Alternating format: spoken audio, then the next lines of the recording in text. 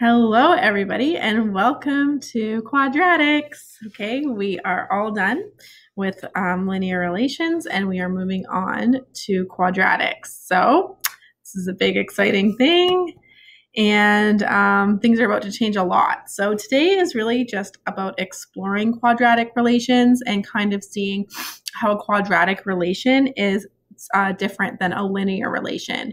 And you'll see soon that they are quite different from each other.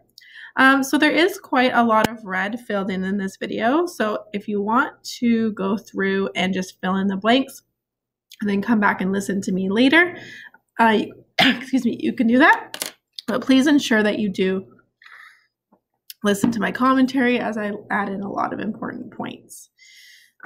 So basically, sometimes a curve of fit is more appropriate than a line of best fit. So we need more than just lines, obviously, to model what goes on in the real world. So linear relations look like this. Like they can go, they can slope up in both directions. They can slope down in both directions. But in either, no matter what, in a linear relationship, the first differences are equal. Right? If you're taking a look at a table of values like down here and you check first differences, like here from 2 to 4 is up 2, from 4 to 6 is up 2, from 6 to 8 is up 2, and from 8 to 10 is up 2. Those first differences are equal. So if first differences are equal, that right away tells you that you are looking at a linear relation.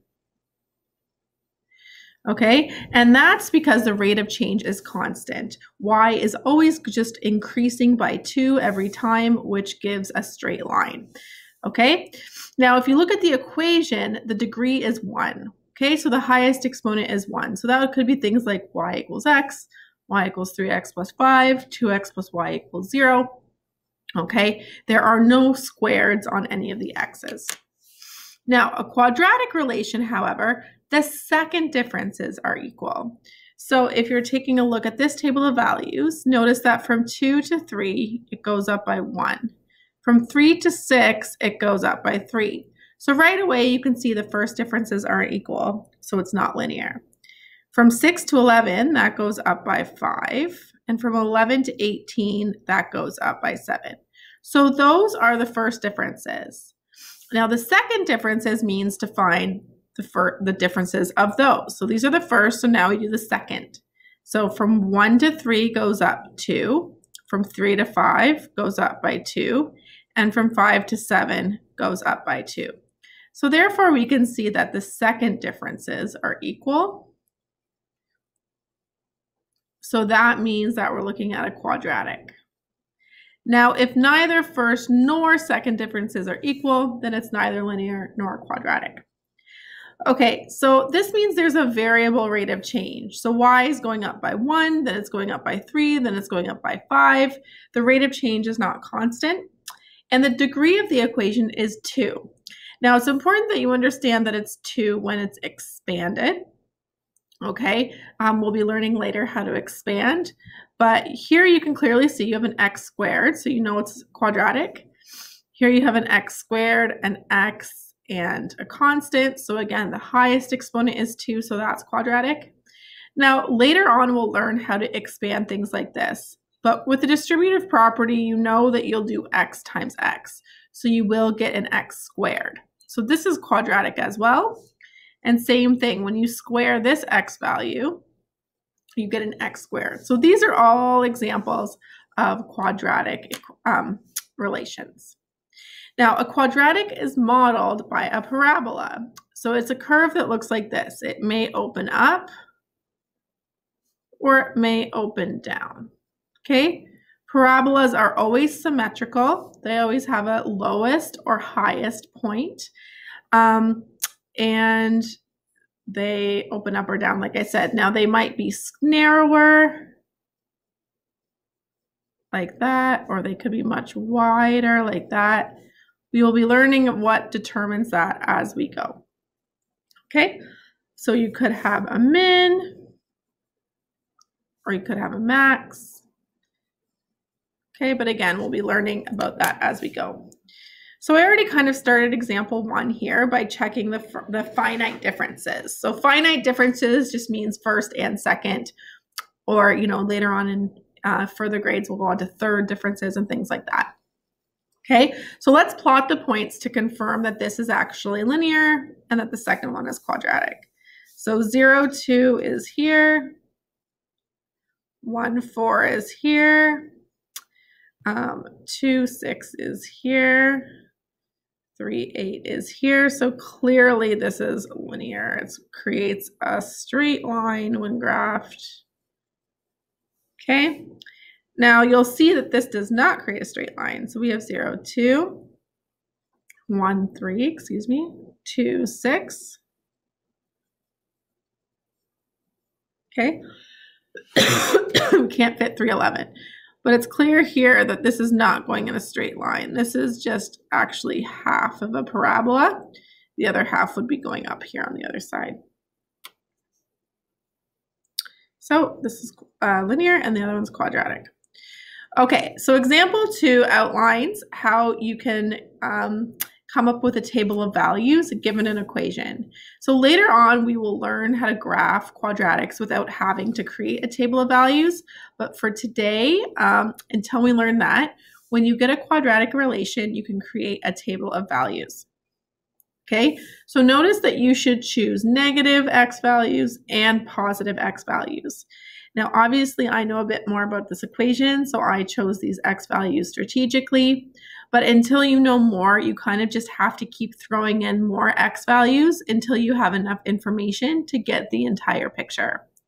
So this is an arch like a galleria is a mall. So think about it. An arch looks like this, something like that. So y is the height in meters above the floor. Okay, so obviously we don't want it going below the floor. And x is the width from the center. So the highest height is going to be here on the center, and then it's going to curve down. So how do we know this is quadratic? Well, we look at the equation, and the highest exponent is 2. It's a degree 2, so therefore it's quadratic. Now we want to graph it using a table of values. So I already did the first ones for you. So all I'm doing is taking this -7 and putting it into the equation. So I don't have my calculator right here, but it is important that you are entering this properly. So you can enter this all in one line. So for instance, if I was putting in -7, you would just put negative, the white negative button, then start a bracket. Oh, sorry, you don't need a bracket. Negative 0.55, then put your bracket, then put your -7. Now close the bracket before you square. Okay, you're squaring all of -7. That is crucial, or else you will get the wrong answer. Okay, plus 26. Okay, so I did the first ones for you. So I'd like you to pause the video and try putting in 3, 5, and 7. Did you pause? All right, so you should have gotten 21.05 for here and 12.25 and then -0.95. Okay, notice that these are the same y values that occur in the negative x values. And again, that's just because this parabola is symmetrical. Parabolas are symmetrical, so that will happen. So if we plot this, we get 1, 2, 3, 4, 5, 6, 7, and we put it just slightly negative here. And we can do the same thing. 1, 2, 3, 4, 5, 6, 7 in this direction.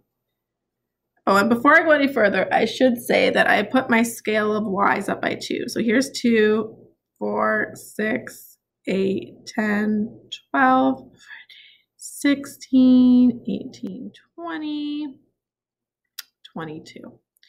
Okay, and then -5, so 1, 2, 3, 4, 5 is at 12.05, so basically just barely above 12. And +5 is that high too. Okay, I like to do them at the same time. You don't have to, but just to keep the symmetry going there. And then at -3, we are at 21.05. So this is, oh, sorry, this should have been 24 there. So we're going up by 2's. So this is 22, so 21 is halfway. So this is 1, 2, 3, same thing. And then 0 is at 26, which is right here. Okay, so you don't want to do a connect the dots where you do a series of straight lines, okay? You want to create a smooth curve. So often it's easiest to come from the top and go down.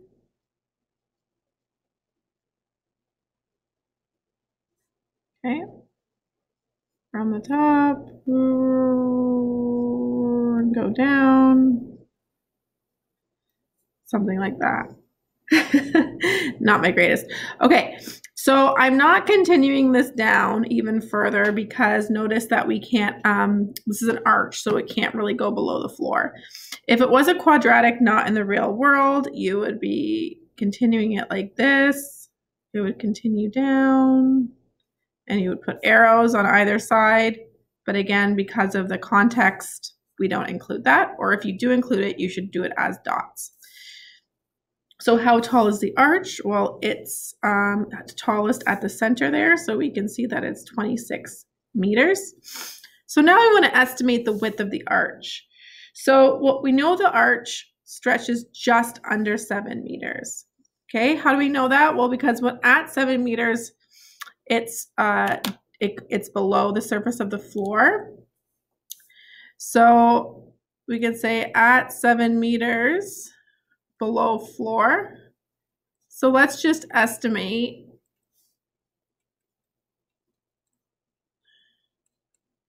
that it goes 6.9 in both directions.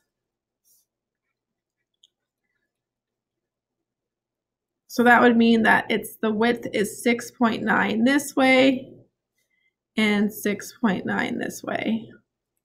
So the total width is 2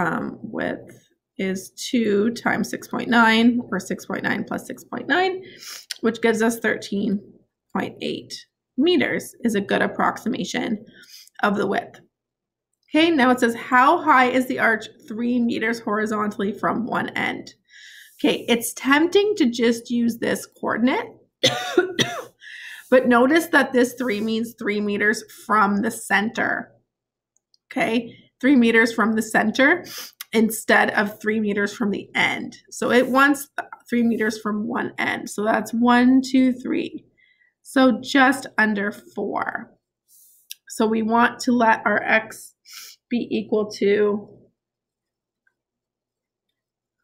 about 3.9.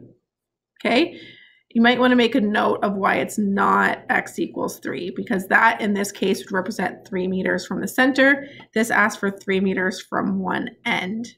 So if we put that into the equation, okay, again, you can do it all in one line. I encourage you to do it with me. Minus 0.55 bracket 3.9 end bracket squared plus 26 is 17.6345. So this is how you should enter it. Y equals negative 0.55 bracket 3.9 squared plus 26 is equal to approximately 17.63 meters. Now let's make sure that makes sense. If you go up from here, and that makes sense. That would be 3.90, 17.63. Notice, just for notation purposes, I'm doing 2 decimal points for each one. Either I should do them both at 1 or both at 2. It's not really notationally correct to put 3.9 comma 17.63. You should stick to either 2 or 1 decimal places for both. So there you have it. That's your introduction to quadratics. Read the success criteria. Thanks for watching, guys, and I hope you learned lots.